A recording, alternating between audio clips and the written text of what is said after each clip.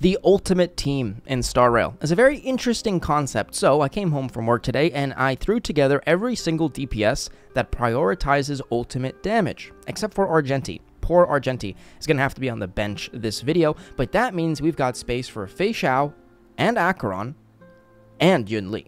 Or Sustain Li, my apologies. Every single one of these characters, unironically, is going to be buffed massively by a singular Zhao, and if we look at the debuffs, we don't need any debuffs, because Yunli is a debuff, Zhao is infinite debuffs, and Acheron is E2S1, so, you know, lots of debuffs. Anyways, this team is so amazing.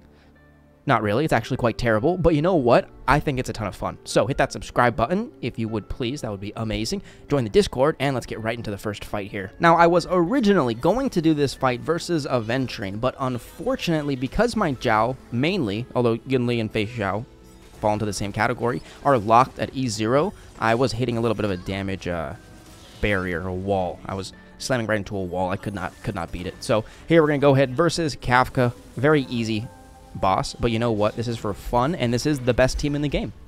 Quite literally. It's the ultimate team. It has to be the best team. Now, we're going to wait. Just suck up a whole bunch of attacks here. Make sure we get as many follow-ups out of the way. Max out the Duran for both Yunli and Fei Xiao. Wonderful. And as for the skill points, because we lack skill points, we do want to keep it safe sometimes. So go ahead and pop this ultimate here on Acheron, and then we can go ahead and basic.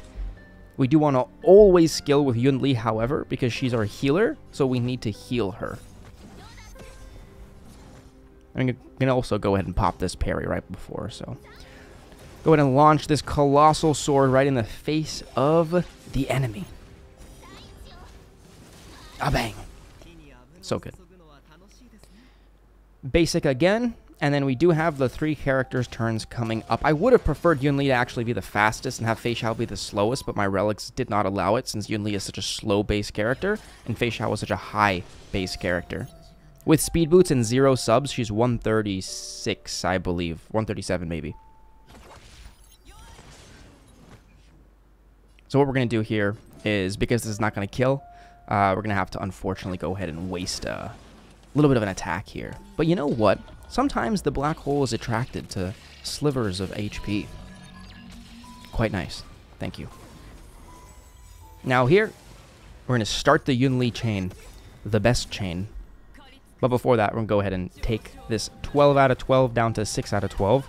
Even though this is going to do not too much damage, but we're still looking good, only being buffed from Zhao, which is great. And his light cone hasn't had the chance to actually activate yet, which is also good. Or not good, that's terrible, but... And now we break. So, we managed to take as much damage as humanly possible without dying. And now we can go ahead and break Kafka to not worry about that damage. And let's see what we can do from here. Another debuff for Acheron. I did want to put Topaz's light cone on for this video, but it's not all that good. Zhao gives so many stacks that one extra stack you're going to be getting. Well, not one, it is a couple, but it's not worth the damage loss.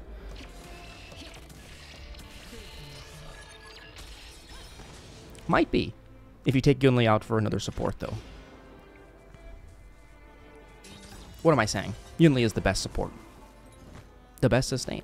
Go ahead and heal here, and then we can get another ult off versus this enemy, which is great. Now, he is going to do a 2-part attack, so we do have to be careful. We could just kill it with Fei Xiao here, but we're going to be safe, because it doesn't do all that much damage. And we're good. Another 3 characters turn left. Would have had another Acheron ult, probably another Fei Xiao ult on top of this one that we're going to use to completely murder this unfortunate Nihility Lightning dot enabler. I'm sorry.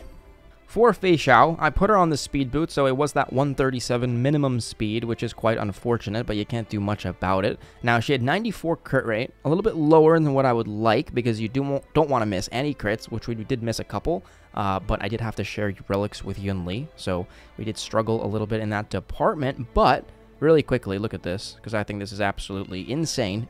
Absolutely minimum rolls. I'm talking 2 out of 3, 2 out of 3, and the rest were all 1 out of 3, but still kind of crazy to look at. I shit myself a little bit when I saw that, to be honest. Now here, we're going to go ahead for the rest of them. Not too bad, not too bad. not too bad, and not too bad. So, A0 Faye.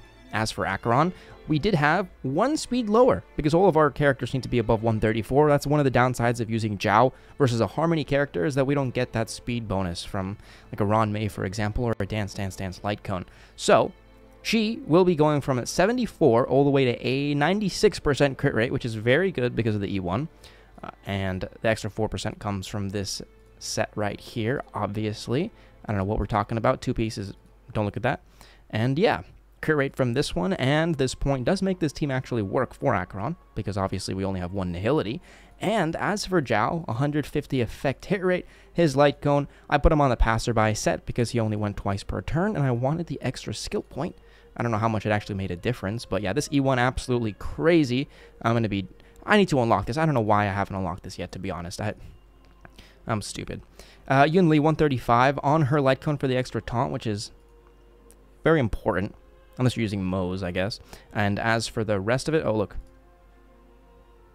2 out of 5. Usually I don't... My relic luck, 1 entire year of Star Rail was absolutely abysmal, and then in the last 1 month I rolled all my best pieces. Luck really does reverse itself, but yeah. That Yunli E1 also needs to be activated. To be honest, all my characters are, you know, unlocked. I guess Yang Cheng and Clara except. So it is quite interesting that this team just happens to have all 3 characters that I have not unlocked their Eidolons yet. But you know what? That's all we have for this video. Thanks for sticking around if you have stuck around. And I'll see you guys in the next video. Hit that subscribe button before I go. I'll be going now. Adios.